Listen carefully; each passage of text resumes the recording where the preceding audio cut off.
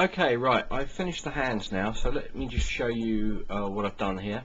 I've moved away a little bit from my initial design, but I've still kept quite a few of the elements, and I've kind of left a few little bits out, which I decided, like in here, for these knuckles, I want them raised, I want them higher than the plates, but I'm going to actually probably use a brush, or I'm going to hand do these or stamp these on afterwards. So all I've done is I've made the shells of the actual fingers themselves, the bone parts. I've actually extended them, put a little bit of detail across here and a little bit of knuckling across here. And the bottom of the hand, I've made more of the actual palm lines, but kept it all quite simple. Well, that'll work really well. So okay, let's move on to the feet now. And what I've done here is I've literally just done this. I've grabbed it on the side view, so you just turn it around and shift click to keep it straight. Then I've control shifted to do a mask square. This is a hide. I'm just going to click this so you can see this. And then all I've done is gone to my top view, and I've chosen the planar flatten, like this. I've brought the size up, and then I've just shifted across it to flatten it. Now I would say, this intensity down, just do a little bit of flattening at a time to get it nice and flat.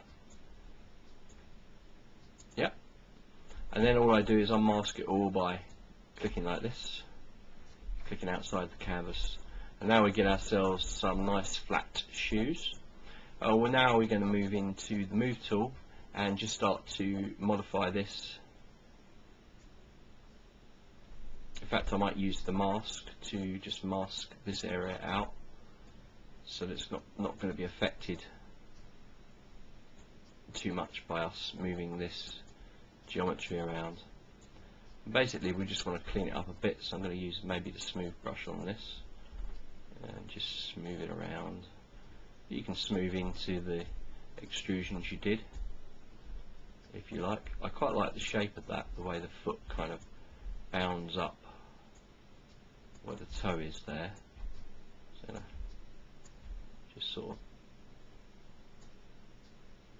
of make this a little bit more visually acceptable. Okay, that's quite nice. Quite like that.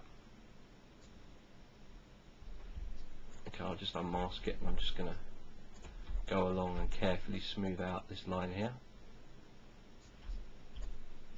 and around here, and probably around here as well. So our shoe is quite quickly coming into shape. Now I'm going to have a look at my drawing and make sure that my foot's going to look a little bit like this. So once again, I'm putting my reference in, and I'm looking at this foot. Actually goes up a little bit there at the ends, and it's kind of quite sharp. So maybe use this tool and move this back a little bit. Pull it up a little bit there. Can use the masking if you like to push bits back.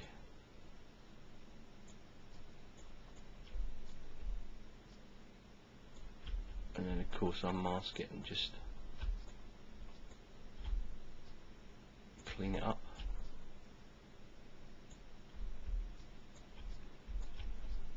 That's quite nice. Okay, now I'm just going to move in with my standard brush, move the size down, and I'm going to start to put in this area that's kind of up. It sort of shoots up at the heel. That's quite nice. Just going to put him around here. Do the same this side. Maybe a bit intense really for this, but not worry too much.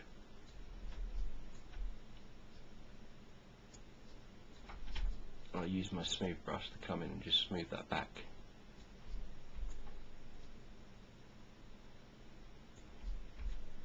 To add in a little bit of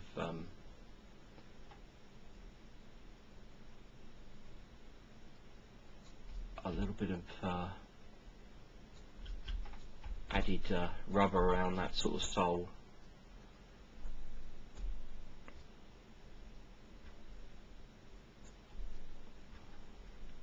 Be quite careful when you're using the smooth brush. You'll notice this area, I smoothed it and I ran onto that area, so you've got to be a little bit careful with that.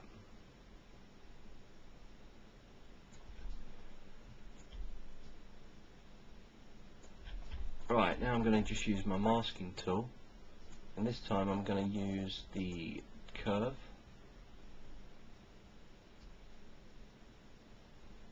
It's coming in the wrong way, so I'm going to start at this point and I'm going to bring it in there, double click, bring it up here, then I think I'll leave it as a curve,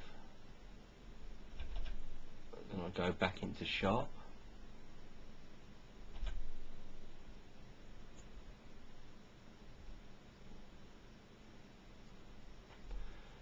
and there we go. I'll just inverse that, and I think I'll polish it back a little bit. And now I'm going to do a little bit of inflation.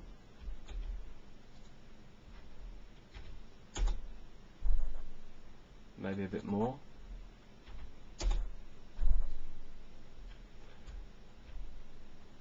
And then I'm going to come in and use the H polish brush.